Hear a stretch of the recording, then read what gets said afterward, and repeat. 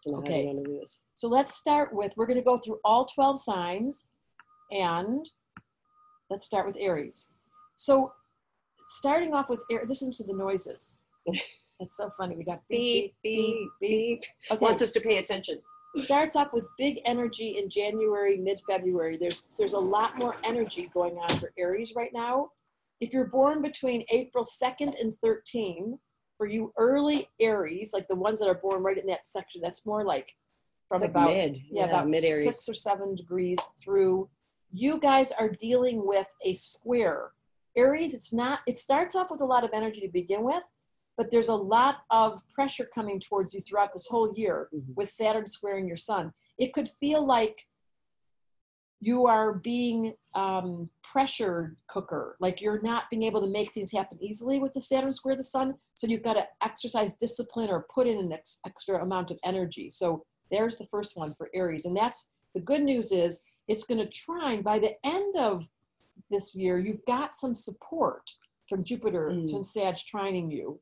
But there is a quality for Aries of getting something done by using your will and being able to exercise discipline, because there's some support coming, but it's just going to require a lot more attention and a lot more focus. Debra, before you go on, there's a lot of questions about, is this only for sun sign or moon, rising, midheaven? Perfect. So I want you to specifically, We did all the sun signs. that's so funny. Someone was at the Hyatt and just wrote and said they heard the same noises. We're not just doing it for sun signs. This is for the rising, for sure. If you're a rising sign, the unfortunate part is we should have given degrees. So we're going to say that the early or late degrees, I think what we were talking about was 6 degrees to about, it was like. No, Aries this year would be. Well, Saturn's at 14. So let's say it's between, this is a short answer. It's for your rising sign, it's for your sun sign, and we're giving it specifically for people born with Aries, the dates for them. But you know what? Here's the deal. We're going to give you the overview. You have to call and get a certified astrologer to look at your chart and actually give you the dates, because it's a cheap answer for us to say all Aries risings. But I would just say to you, if you're in Aries, you're going to feel yourself, Aries rising or Aries sun, these are both two, you're going to feel yourself with a momentous beginning of this new year.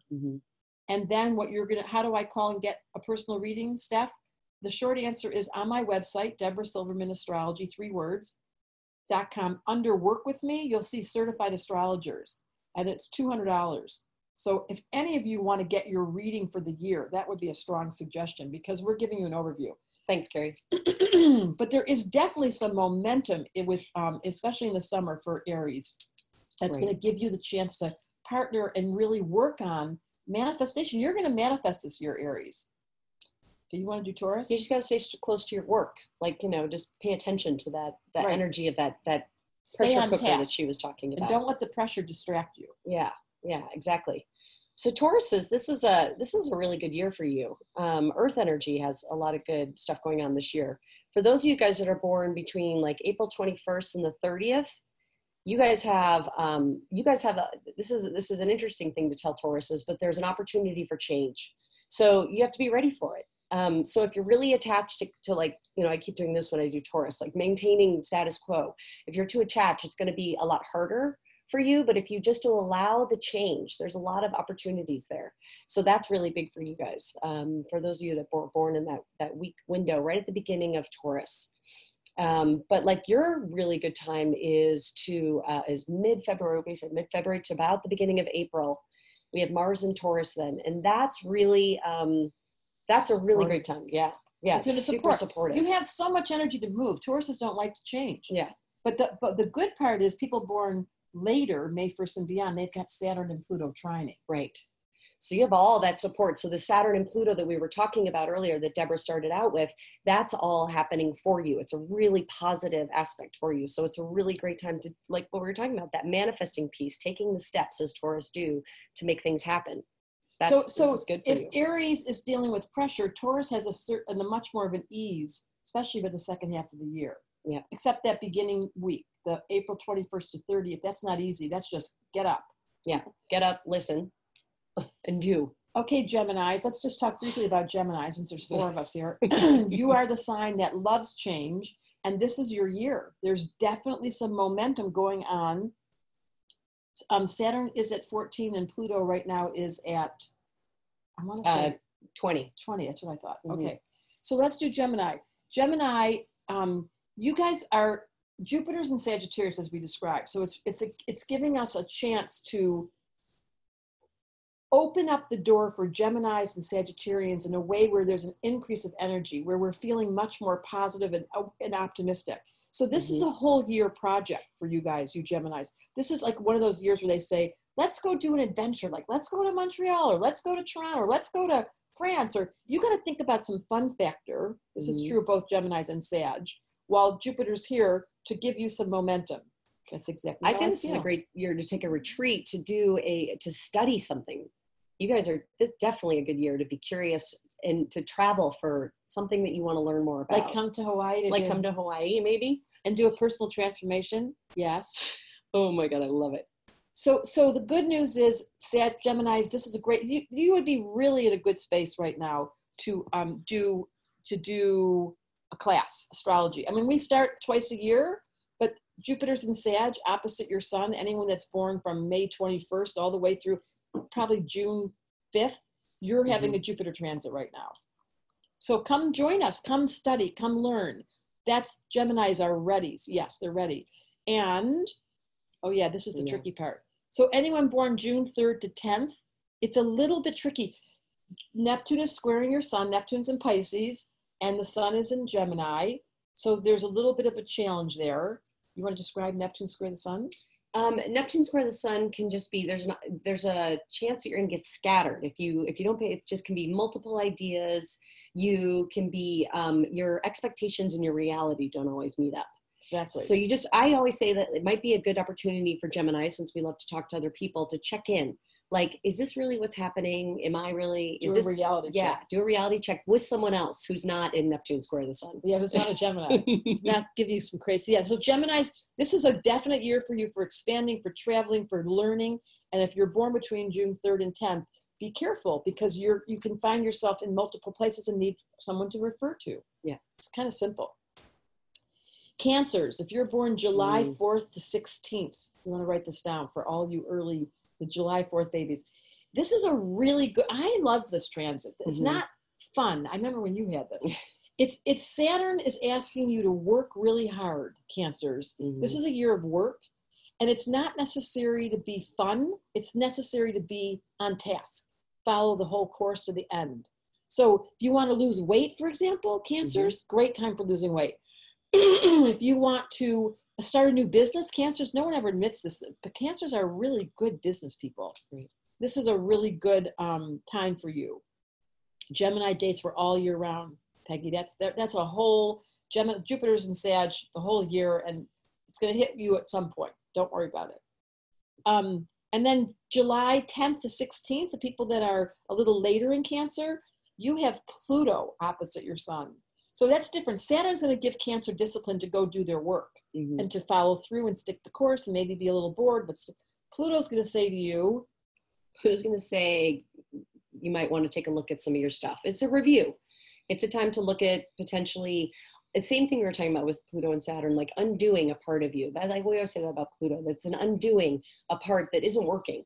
So it's a good time to get therapy, to increase self-care.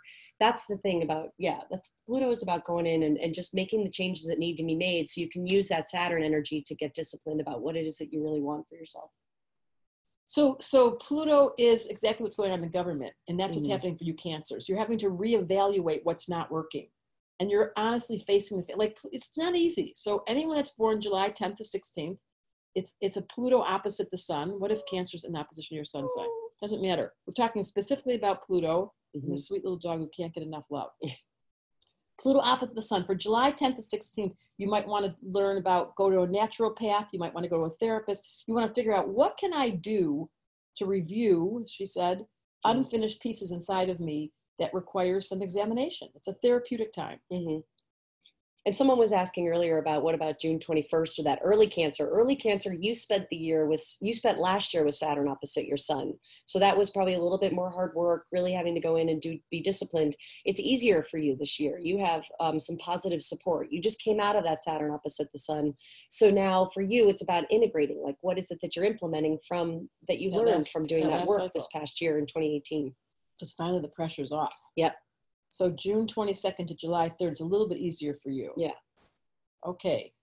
So yeah, if you're a June 21st Cancer, you don't have as difficult a time going on right now. It's a little easier. July 17th and 18th, it's nothing happening for you this year. Really? So nice.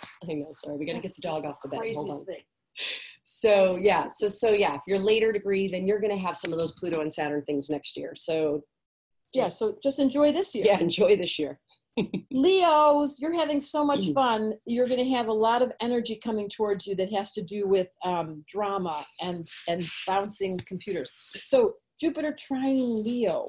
The low side of this is, Leos, you've got a lot of energy coming at you that could create more and more drama. The upside is you've got a lot of energy coming at this creates more and more drama. The question is, what are you doing with your drama? Right. You know, the Leo's big challenge in life is the narrative they have, because they never do things small and they always have a story like, oh, you won't believe what happened to me. So you want to be careful because Jupiter's trying to support you. And if you don't like the drama and you're a Leo, you're going to have to learn to like the drama because it's not going away. No, we did not listen to So Cute. Did you finish Pisces? No, Pisces came in late. No, we haven't done Pisces yet. Pisces is last. So during your birthday month, Leo, would be during August and half of July, there's going to be a lot of Leo. God, we figured it out. Right. There's like Mercury, there was a sun, there was one point the moon, right. There was Mercury, Mars, and Venus. So there's a lot, Leo, you've got a really hot summer. In the meantime, preparing for that, because here we are in the dead of winter, you want to give yourself permission to stay attentive to your definition of fun. Like, what do you do for fun? Because honestly, Uranus is squaring you with the early people, July 24th to 31st. Mm-hmm. It could be very easy that life is stimulating you to see what your conviction is. Mm-hmm. And that's what happens.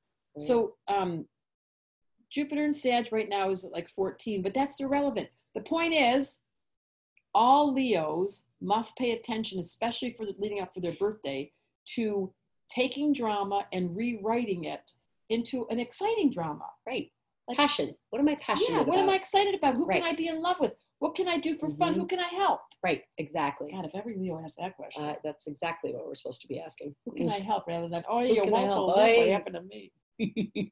So Leos, get your complaining out, do it in one big thing, and then move on to how can I help? How can I help? That's your mantra, Leo. Right. How can I shine my light on someone else? If you can get, and then don't give away too much because then you'll complain. So as long as you help someone who's helping you, I think that's the thing with Leo.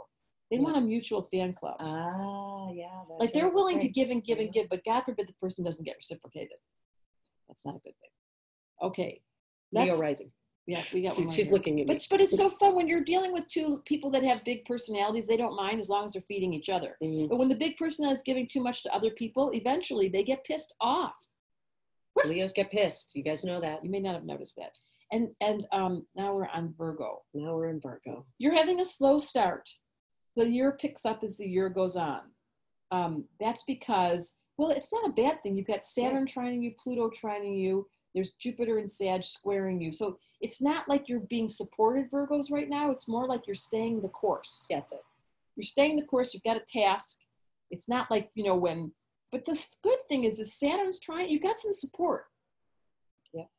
The one group of people, September 5th to 13th, you want to write it down, Neptune is opposite you. It happens once in a lifetime. It will only happen once in your lifetime, Virgos.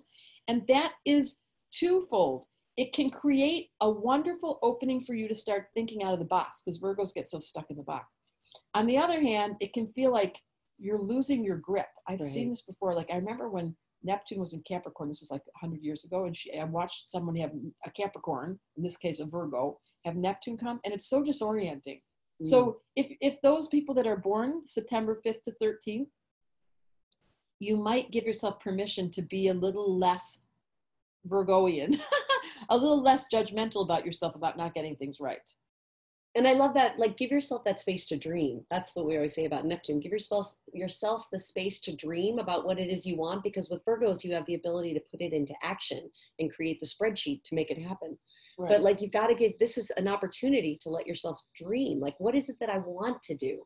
And then make it, and then bring it into earth and make it practical. Yeah, someone just said thanks. Okay, so born between the 14th and 20th, you guys born from 14th to the 20th, it's much easier because Saturn and Pluto are trining you. It's a really cool time for Virgos. Yeah. This is really your time, except for that Jupiter square, which I think is actually quite good, because it's giving you an angst, Jupiter squaring Virgo, but the Saturn and the Pluto are supporting you to manifest, which you're so good at anyways. But just make sure, this is the big theme of our year, complaining and seeing everything that's wrong with Jupiter squaring your sun. I'm going to invite you to please, there's nothing wrong with complaining as long as you catch it.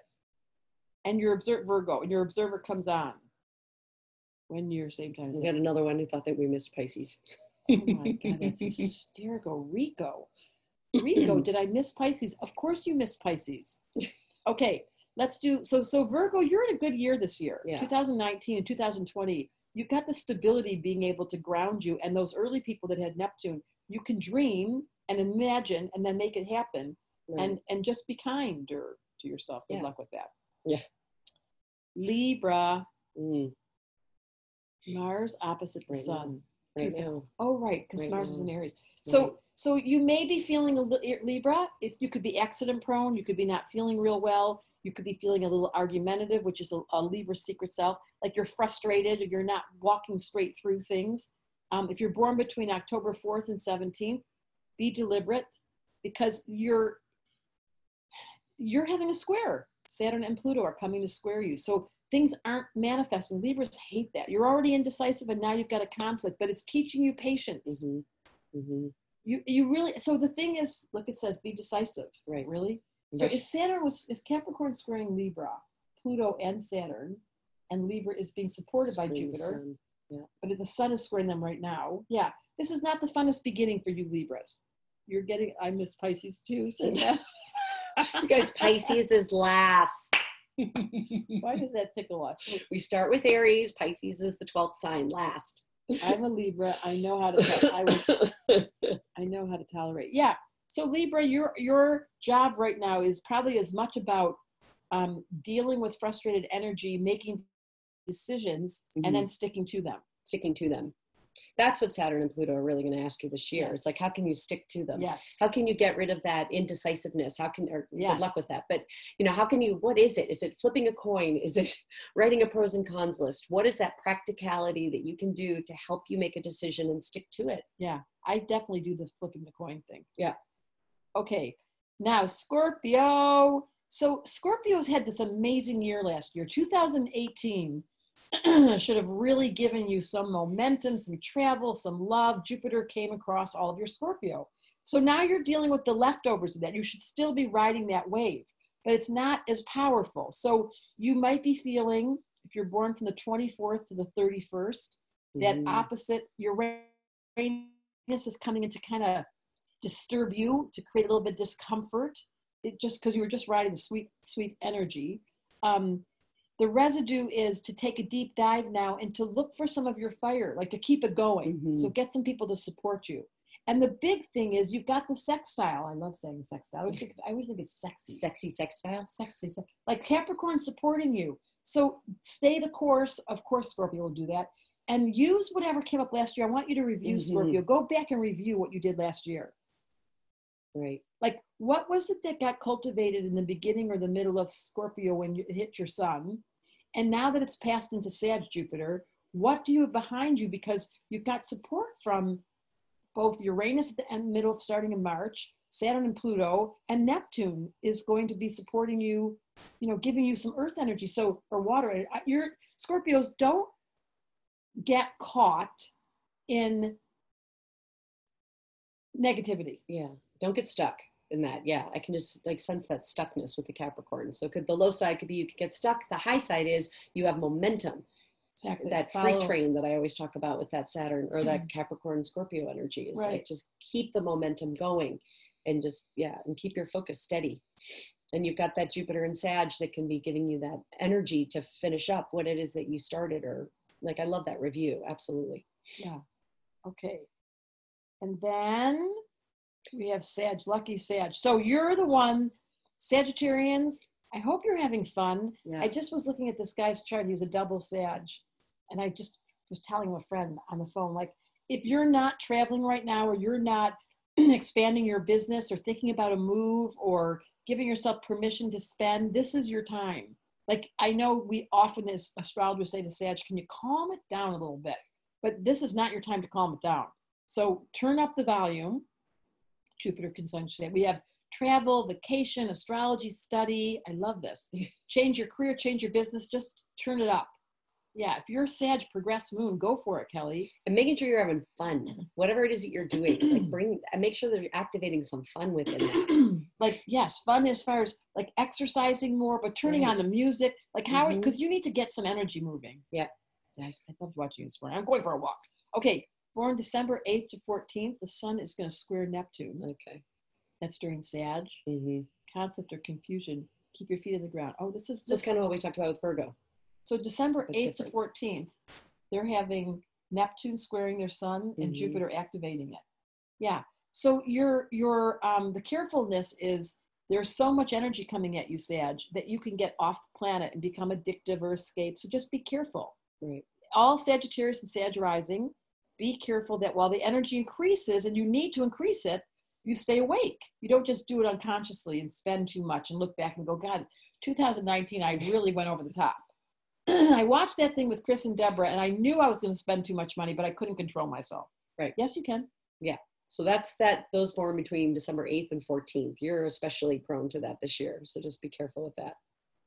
And then Capricorns, oh my God. So this is, now I'm going to add to this. If your Saturn's in Capricorn and you were born in like 88 to 90, or if you were born in 58 to 1960, these are all Saturn and Capricorn people.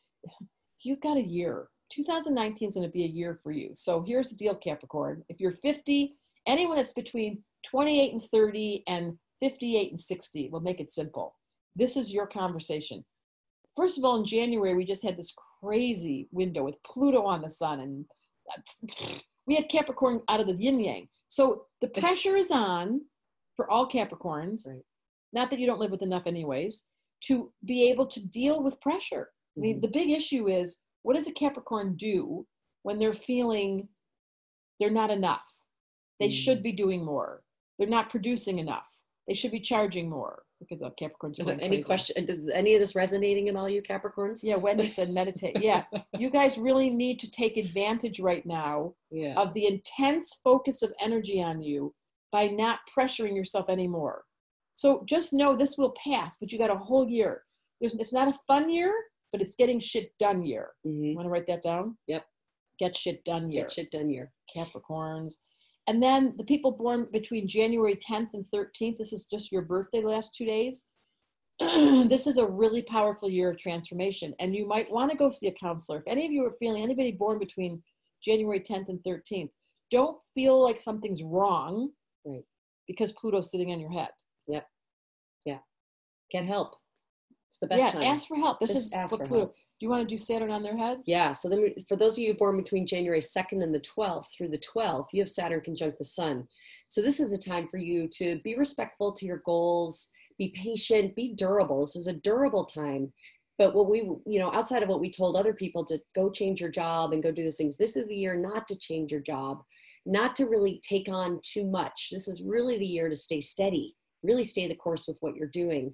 And you just, like, be into that. This is not a expand. What I always hear with people that have Saturn on their sun is they say, God, I got so much more work. I can't believe it. That's right. So you don't change it. It's going to pile on. You're going to really feel, anybody born January 2nd to 12th, this is the time where it's like you're the hot spot for everybody to give their stuff to, and you're going to have to just soldier through it until 2019, 20, when the Saturn leaves the exact degree. It's sitting on you right now. Right.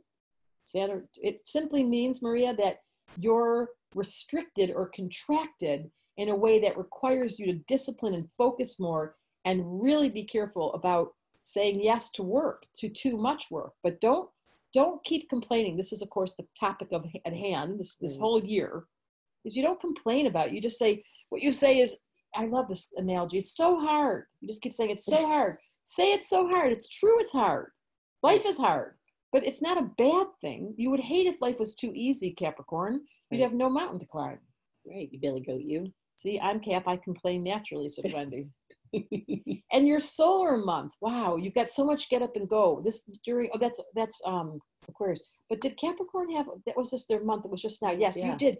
You had so much energy come to focus for you this month, Capricorn. If you don't have some work to do or something to clean, something to organize, you should very soon, because this is definitely Capricorn. Yeah. And in this, we're still in this eclipse period where we just had the new moon in Capricorn back, I don't know, a week ago or so, but we have that full moon coming this weekend. So we're in between this new moon and full moon where this energy is really intensified. So Capricorns, well, everybody, but especially Capricorns with the energy that you've had, just go for it. Like, really be putting out what you want to manifest this year. And what is it you want to stay steady on? And what is it you want to stay the course on? And for those of you who have Pluto conjunct the sun, what is it that I want to review and I want to revisit? And I want to get help to transform and transcend. And you might not be likable, Capricorn. This isn't the time for making new friends. Sorry. Not that you're so attached to your friends, but you are a great friend. You just don't care whether they like you. This is just on task. Yeah. Yes, Cheryl, you can rewatch this. Okay, now we have Aquarius. Born between early Aquarius, January 21st, 28th. You have a square. That's a tricky one when Uranus squares the sun. It's going to go on for this whole year for early bird Aquarians.